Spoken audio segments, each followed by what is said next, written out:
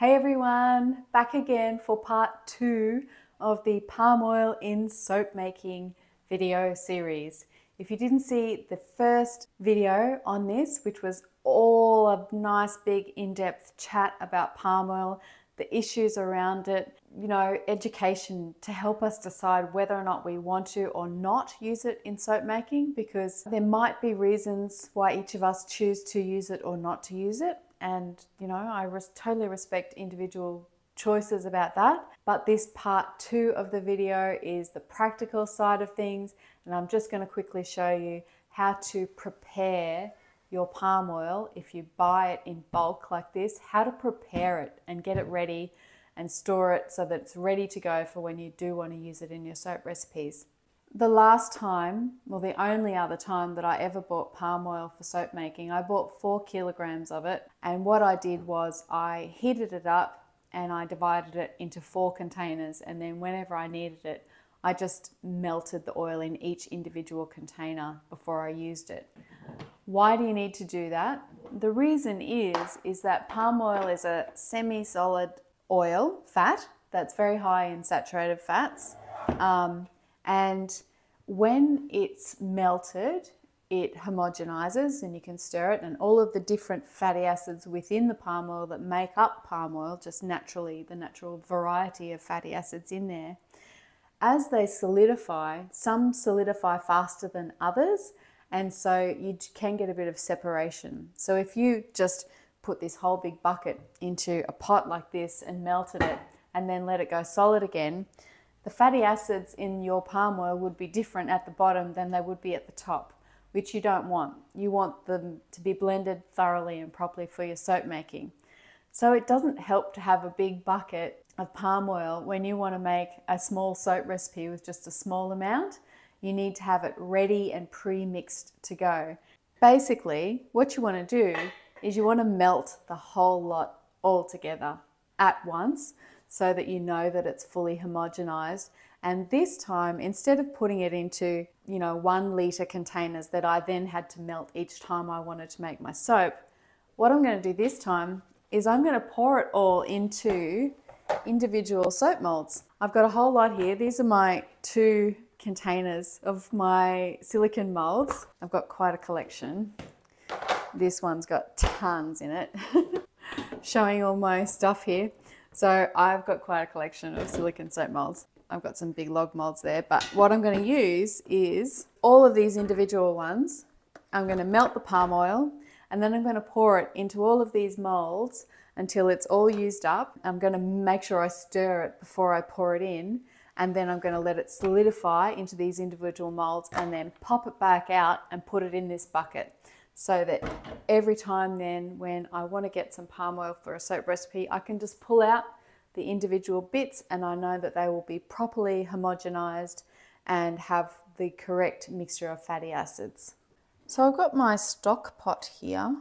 I don't know if it's going to hold the whole amount. I think it might do, but we'll just melt it down and then see if I can fit it all in. And if not, I might have to do it in 2 batches. Ooh, it's a bit soft. Need some help with this. Oof.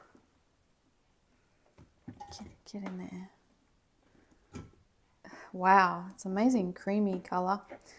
Palm oil, naturally from the fruit of the palm, the oil palm, is a red color, but most palm oil that you buy from soap making suppliers is refined, and they take the color out of it and take any odor out of it as well. I'll keep going with that. I'm going to fill this right up. This is a massive big bucket. All right, I'm going to put this on my stove, melt it down very gently, and then we'll put it out into the individual molds.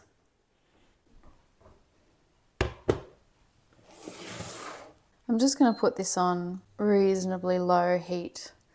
I don't want to overdo it, and it's probably going to take a while to melt down. And I'll come back once it's melted. It's only been a few minutes and it's melting really quite quickly and really well. So I'm going to see if I can get the rest of the bucket in there now. Well, not the bucket, but the rest of the oil.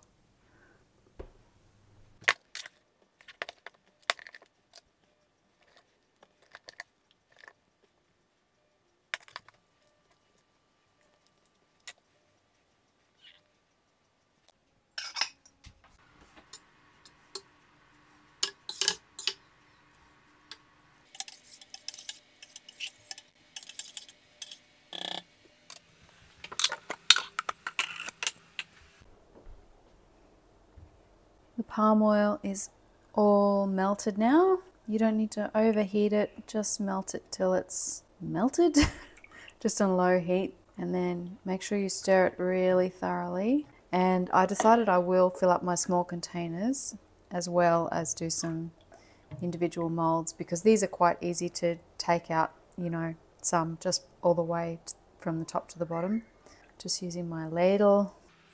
It's a bit of a slow process, but not difficult to do. You could use a jug if you want. This is oil and you've got to clean it all up. So I find using a ladle the neatest, cleanest kind of way.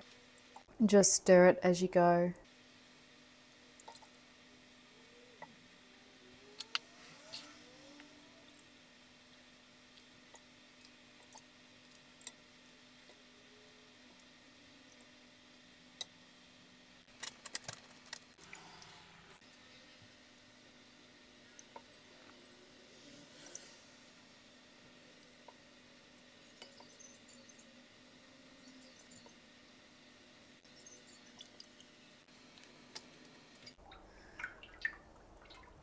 Stirring it as you go is really important to keep the fat really well blended.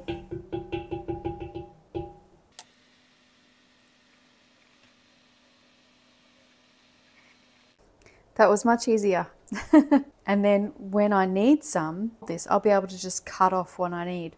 As long as what I'm taking it goes from the top all the way to the bottom of the mold, then I will get the correct blend of fatty acids from the palm oil.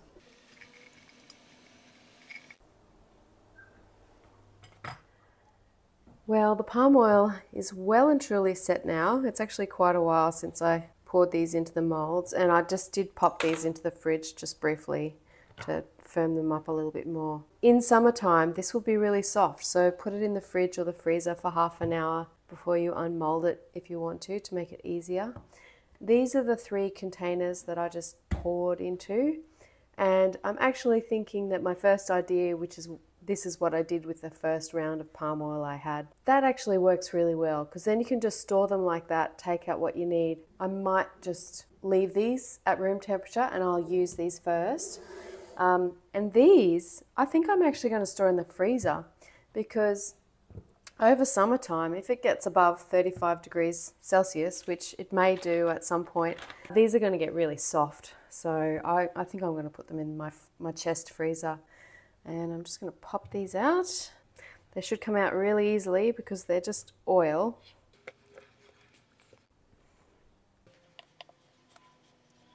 Pop these big ones out of my loaf molds.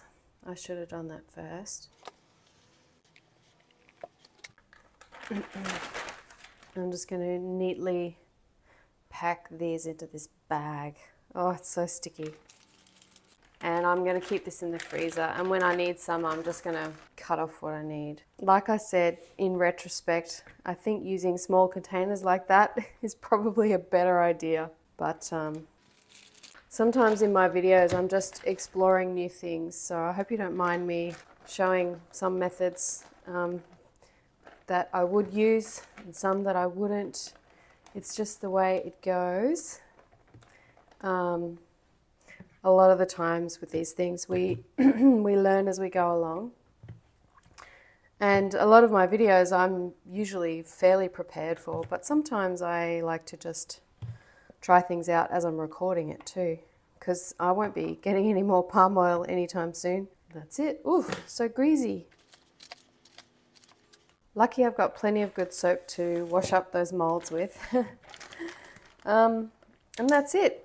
I'm going to store that bag in the freezer. I will label it. I'll just write palm oil 2023. I'll know what it is, and I can take these out and cut bits off or melt them and use them as I need to. And I've got these 3 that I'll store at room temperature. Thanks so much for watching. I hope you found this helpful, and don't forget to check out part 1 if you want to hear all the ins and outs about palm oil and what is really important to consider when you're deciding whether or not you want to use it in your soap making. Thanks so much, everyone. If you'd love to come and join me in the membership community where there are no bugs because it's all online, come and see me. Come and check us out at www.buymeacoffee.com/ElliesEveryday. You can see the membership group option there. Come along if you can. See you again soon. Bye.